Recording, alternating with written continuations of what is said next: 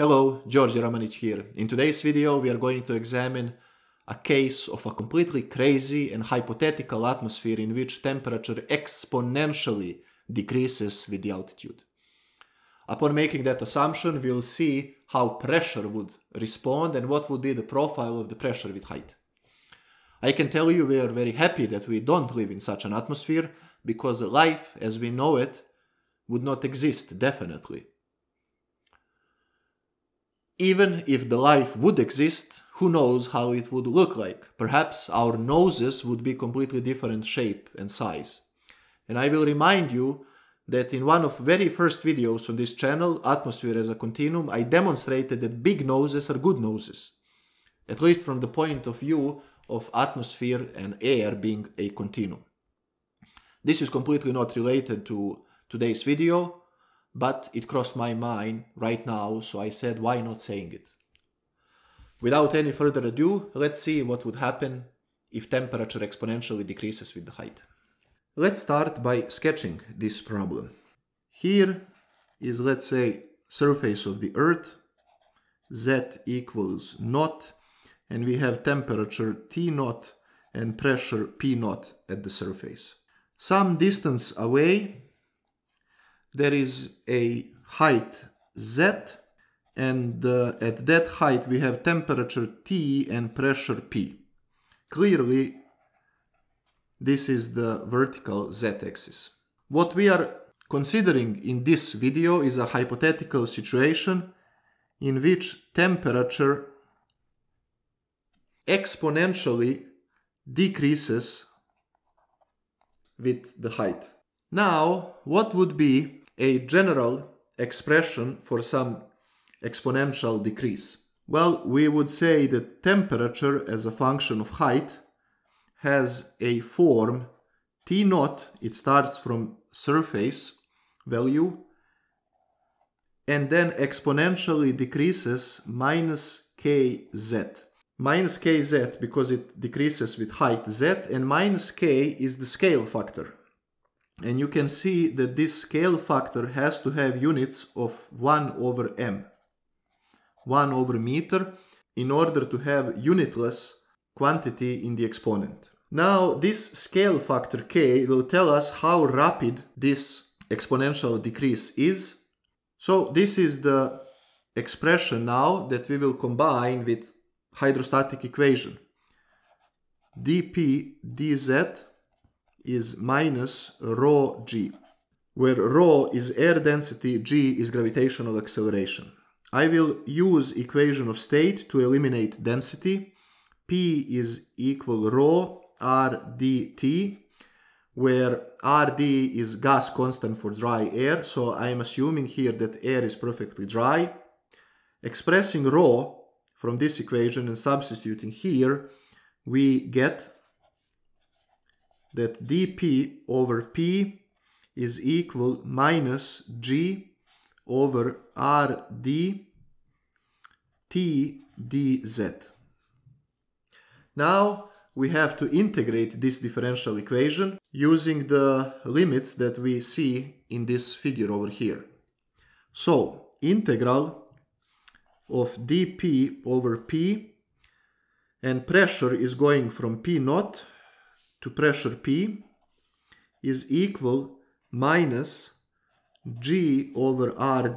These are constants, so I can put them in front of the integral. And the integral is dz over T, because T is function of height, and it is the following function of height. T naught e to negative kz.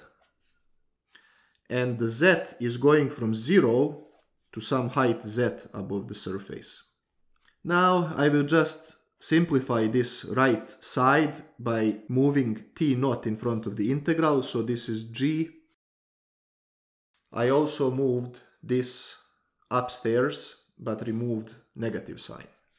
Now this is very simple integral to solve. This is basically a table-based integral. I hope that you know that integral e to some ax is equal 1 over a e ax, and then plus, let's say, constant c if this is indefinite integral. I mean, let's be serious here. You shouldn't use table of integrals or anything like that. We see ln p over p naught, that's this integral over here with limits inserted, is equal to negative g over r d t naught over k, and then times e kz minus 1. ekz is the upper limit and 1 is lower limit, because when z is not, this goes to 1. Lastly, I will pass with exponential function through this expression in order to get that p is equal p naught e to g over r d t naught k into 1 minus e kz.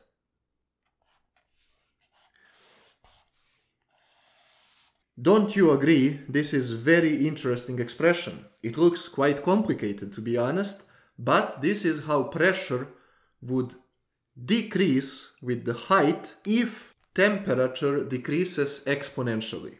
And I just couldn't resist, so I made a graph of this situation. Here we have pressure in hectopascals, and on the y-axis we have height in kilometers.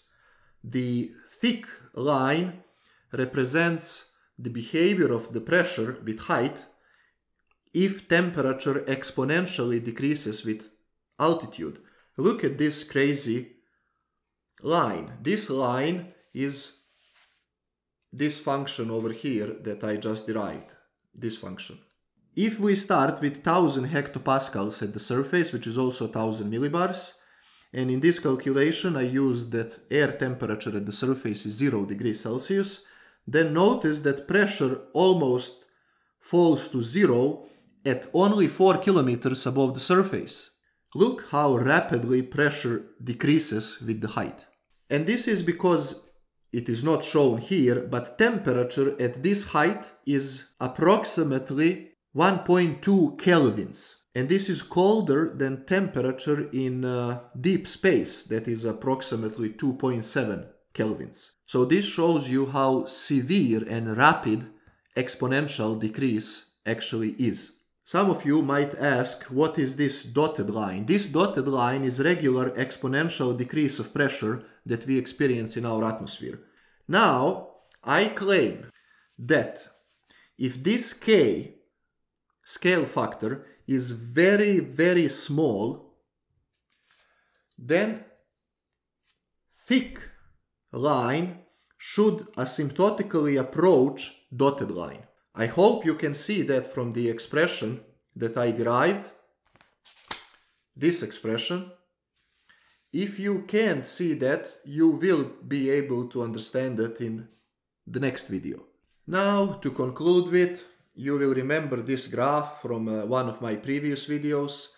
We covered the situations when temperature is constant with height, when temperature linearly decreases with height, when temperature has autoconvective lapse rate, and in all these cases we saw how pressure changes with altitude. Furthermore, we now also see a situation if temperature exponentially decreases with altitude and how pressure looks like. I didn't want to add this graph over here because here we have actually situations that can occur in our beautiful atmosphere, whereas here I am not aware of a phenomena where temperature exponentially decreases with height, at least over some long, reasonable distance. If you know some, please let me know in the comment section below. Isn't this a crazy hypothetical atmosphere? Aren't you happy that you live on this beautiful planet where we don't have to deal with this craziness? In next video, we will dwell a little bit on the mathematics of this problem because I find this expression very interesting. It's double exponential, blah, blah, blah. And we'll try to see if we can prove that for very, very small k, in other words, when k tends to 0, this expression collapses to the classical expression of isothermal atmosphere. Until that video, goodbye.